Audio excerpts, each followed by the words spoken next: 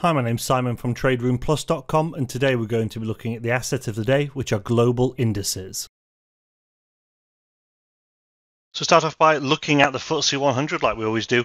This level we have marked up from last week, this high back here that's around sort of 6560, I beg your pardon, is of interest to me. It looks like we're putting pressure on it. Didn't quite break it again today, but it is looking like it's looking for a pop up here. Potentially. So I think for me, I'd be interested to see the market come back up, get long above this 6550, put the stop below wherever the daily low is, and then potentially look to open up the 50% fib retracement where we might find some resistance, on the lows of these candles, but I wouldn't want to take profit that low.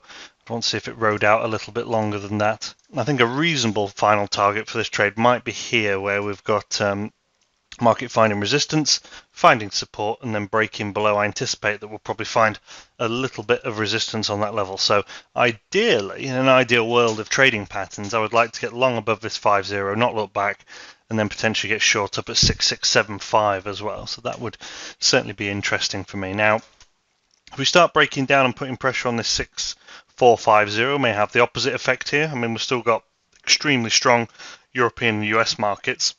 The FTSE has been lagging behind some distance, so if we start putting pressure down here at this 6475, I might look for a break short and potentially to open up the lows, and maybe this low down here all the way from the middle of December as well. So that would be the sort of patterns I'm looking for on the FTSE, looking for a break long out of the range at the moment, short up here, alternatively a break short, and then potentially long from down here. So we'll have to wait and see what the market wants.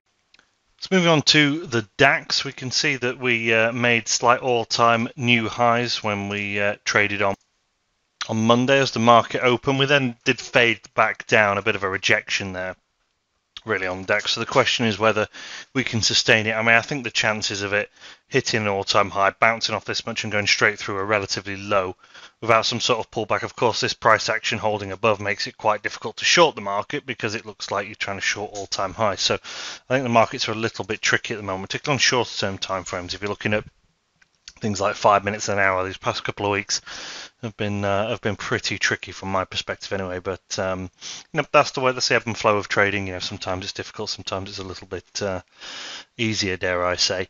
And I certainly think if we have another go at this 14,134, we may see another break of the all-time highs. The market puts pressure on here, pulls back, maybe breaks up and continues. I think that'd be interesting. Equally, the low of today and yesterday looks like an interesting level for a break short. I mean, it depends on whether you think the markets are slightly overvalued, the stock markets here. I mean, maybe a break below 14,042 will see some further downside. So that could be a potential trade down there as well if you wanted to see the market continue to break down. We'd look for it to just break down like that. So I think for me, ignoring this wick really, retesting the previous all-time high up at 14,133, looking for a break long. I'll wait and see if the market puts pressure on this 14,040 and ends up breaking down. Now the Dow has just been super bullish. 1, 2, 3, 4, 5, 6 positive days in a row.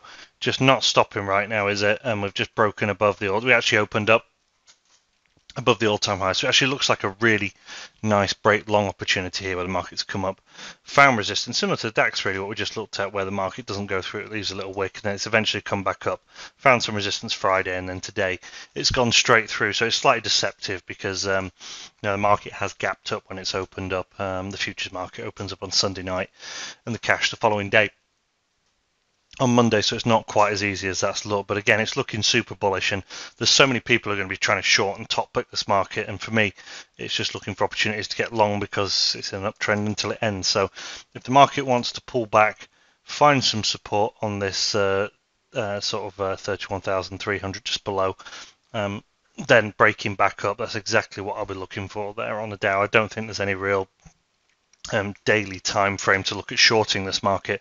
So for me, it's just a case of looking for the market to pull back here and go up. I'm not a massive fan of trading the market when it goes into all-time new highs. I think it's a bit tricky. It's not like it was a huge day yesterday. It was very choppy on the 5-minute time frame during the actual trading session. So I don't think it's been particularly easy. Albeit if you are in a long position, then you've done remarkably well at the moment because it's doesn't really look like it's stopping. So for me on the Dow, pull back down here to 13,145 and then looking to get a long off that level. And relatively similar business with the Nasdaq. I mean, the Nasdaq is just unbelievable at the moment. I mean, these are the previous all-time highs just over a year ago, before we had the coronavirus sell-off, and it's looking like absolutely nothing, is it? I mean, the valuation of these tech firms is just crazy.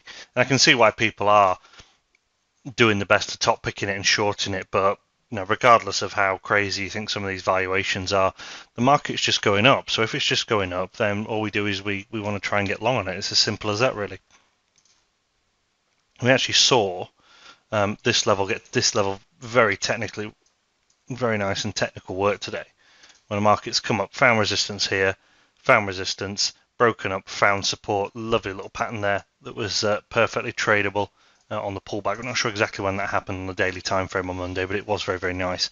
So certainly for me, I'll be looking for that to occur again. If the market pulls back down to this 13,600 level, I'll be looking to get long on the market. Only if we started putting several tests on it would I consider going short on a breakdown. So for me, looking for the market to come down to this 13,600, rallying off that and continuing up would be the trade for me. So yeah, with most of the markets, apart from the FTSE, it's looking for opportunities to get long.